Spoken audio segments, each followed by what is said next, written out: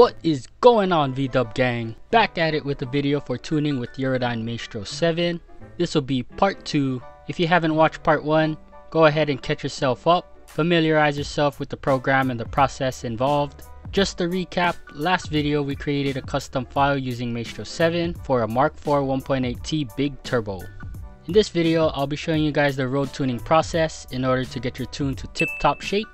Since the GTI is still not ready, I'll be using my Jetta as the victim for the tuning process. So let's get it, Maestro gang.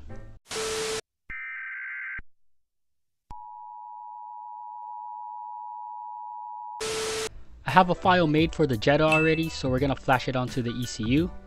The Eurodyne flash cable is already connected to the computer. Next thing is to plug the other end to the OBD2 port in the car. For my car, it's in the driver footwell. We downloaded 3 programs. Next one we're gonna use is the Eurodyne flash. A window will pop up. We'll start with this button here. Immediately a warning will pop up. Give this a good read because it is really important. In short, it explains that before you use this specific program from Eurodyne, you need to take several precautions to prevent any mishaps during the flashing process. If you don't follow these precautions, oh wells, don't freak out when your car turns into a paperweight. Well, maybe not the whole car, just your ECU, but you get the point. Click yes and a new window will pop up. Here we got several options for certain users. We are among the Maestro gang, so this portion is all ours, including this feature up here. At this point, I've already set up my car with an account with Eurodyne, so I'm not going to touch any of these other options. New users will have to go through the entire registration process, which involves licensing your vehicle with Eurodyne and having your ECU information saved. Some of you were asking if the program can tune multiple cars. The answer is yes, but you will have to purchase a new license for any additional cars. In our case, instead of buying a new $800 Maestro, we'll purchase a license to register the GTI instead. Moving on, we're going to use this option to flash your ECU with the Maestro file, but before you click it, you need to make sure your ignition in the car is on. So turn your key until all your lights come on, but don't start the car. Doing so will activate power to the ECU for the flashing process. Go ahead and click the option, and right after, the window will close and it'll connect to the ECU. Once connected, a window will pop up to select your Maestro file. Wherever you save your custom Maestro file is what you'll select, and hit open, and the flashing process will begin. At this point, you're going to want to keep your ignition on the entire time you are flashing your ECU.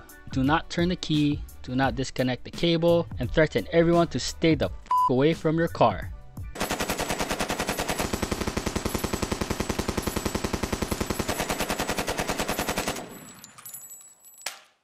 Like I mentioned earlier, any interruption during this process will give you a nice expensive paperweight. When the flashing is complete, a new window from the program will pop up instructing you to politely turn off your ignition. Turn your key to the off position and make sure all the lights go dark. Then hit ignition is off button. It'll tell you to wait. After that, it politely instructs you to turn your ignition on.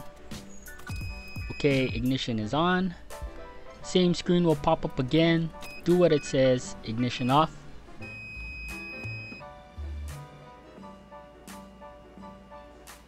Again, we turn the ignition on and the flash is complete. At this point, you're going to want to start your car to see if it operates at idle. If it's your first time starting the car with a new tune, you're going to want to perform a throttle body alignment, which can be done through the Eurodyne flash program. The purpose of this alignment is to cycle the throttle body through the various positions that happens when the car is operating. Typically, you would do this alignment anytime you mess with the throttle body. That includes cleaning, swapping it out, or any hardware and software changes related to the throttle body. To do this, turn your ignition on, and at the main menu of the flash program, click the far top right option for diagnostics and data logging. This feature is pretty much the VADCOM equivalent to access the measuring blocks. You can perform similar actions like the full version of VADCOM, which includes troubleshooting and also to develop logs to further diagnose problems in detail. Onto the throttle body alignment, you're going to want to select the controller from this drop down menu for engine electronics. Then click Get Controller Info. It will connect to your ECU. This big window here will display your ECU info when it is completely connected, and from there you will get access to the measuring blocks. So we go ahead and click that option and we will get another window that we can work with. From this window, we can select up to 4 measuring blocks and display the data simultaneously. Right now, we'll start with just one. Set the measuring block in any box to 060 and hit enter. It'll bring up a set of values for our throttle body. These 2 values in percent shows the current position, and the last box tells you the status of the adaptation, which since it isn't being performed should remain at OK. Next step is to look for the button that says switch to basic settings. Click it and it will automatically start the alignment process. You'll see the values in the boxes jump around, and the last box will tell you, hey, the adaptation is running, leave me be. You'll know when it is done when the boxes remain still and the last box is back to the status adaptation OK. Next step is to look for the button that says switch to measuring blocks. From here you can go ahead and close this window and start your car.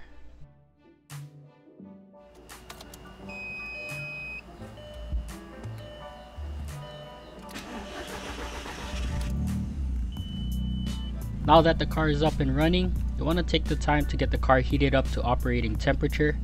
Doing so will give you the most accurate data when we begin logging on the road. When it comes to data logging and testing out new tunes, I like to do it in 2 phases. For phase 1, I use this entire driving session mainly as a testing phase. For the second phase, it's for high performance applications. But let's start with the first phase. The main idea for the session is to see how the car reacts on the road. That means normal driving such as highway and freeway routes, granny shifting, climbing up and down hills, pretty much anything you would encounter when you're not trying to smoke a Honda. Also, this phase will allow the ECU to gather its own data to reveal if there are any issues, meaning fault codes that say there's something not working properly, which will affect your performance overall. At this time, we're going to open up our Maestro logger.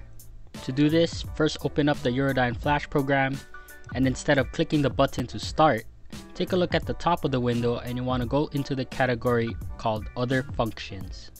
Among the drop-down menu, you should see the Maestro logger. Go ahead and open that up. It will start to connect automatically, and then the Eurodyne logger will pop up. And you'll see a nice live representation of pre-selected measuring blocks. Very cool setup, but not really easy to read. It's all for looks. Anyways, we can change the view of our measuring blocks by going to this top portion and selecting text view. And there we have physical numbers that are updating live. All these numbers are very accurate and are updating at a very high speed. To the right of the measuring blocks, we have a few settings here to change the units of measurements. And you can change this according to your preference. And down to the left corner, we have 2 buttons to start and stop our data logging.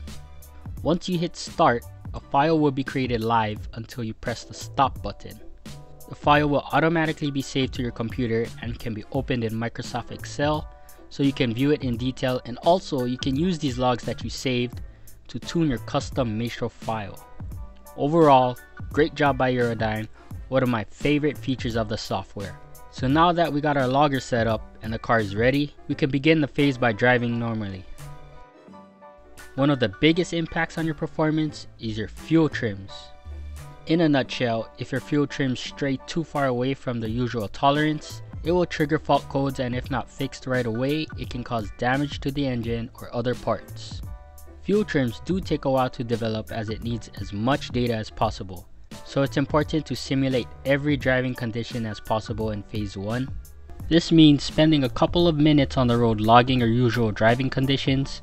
After a few minutes, the ECU will calculate your fuel trims and automatically store this data, which can be accessed in the measuring blocks.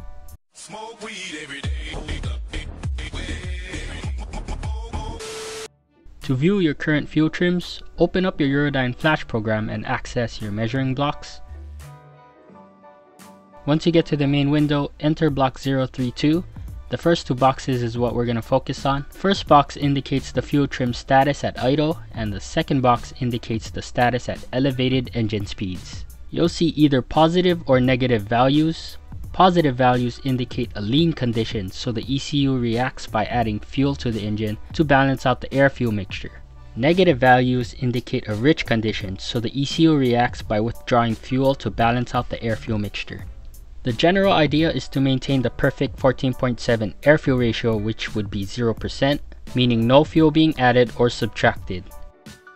But it's not a perfect world, so don't be alarmed if you see something other than 0.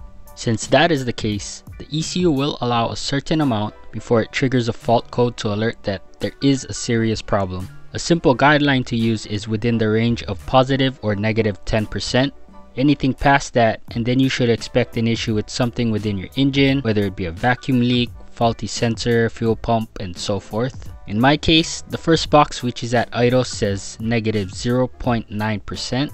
This tells us that there is a rich condition and fuel is being withdrawn at idle. Not a perfect 0, but it is as close to 0 as it can get, so I'm not too worried about it. The second box, which is at elevated engine speeds, say positive 7.8%. Much higher value, which indicates a lean condition, so fuel has been added. But using the plus and minus 10% rule, it is within range. If I wanted to, I could improve this value by checking for issues with my sensors, looking at leaks in the air system, or look into my fueling system for issues as well. If I don't find any issues with the hardware, the next step is to look at my tuning setup and make adjustments to better improve my fuel trims. Since we're already here, we can check the fault codes. The button is right next to the measuring blocks. And it turns out I do have a fault code P1297, which is a pressure drop in my connection charger throttle valve. This I already know the issue, and it's because I have a blow-off valve. So the pressure drop is all the air escaping to the atmosphere when I let off the throttle. Other than that, there is nothing that indicates why I have a lean condition. At this same menu, you can clear the fault codes if you want. Alright guys, sorry but I do have to cut this video off from here. We still have a lot to cover for tuning. Phase 1 of the data logging process is complete, and in the next video we can move on to phase 2 for the high performance portion of data logging. Once we have all our data, I'll break it all down, take a look at what's important to know, and then we can apply it to our Maestro tune by making changes to our maps. Mahalo guys for watching. I hope you all learned something today. Don't forget to leave a like, comment what you guys think, share and subscribe if you haven't already. V-Dub gang, I'll see y'all on the next one.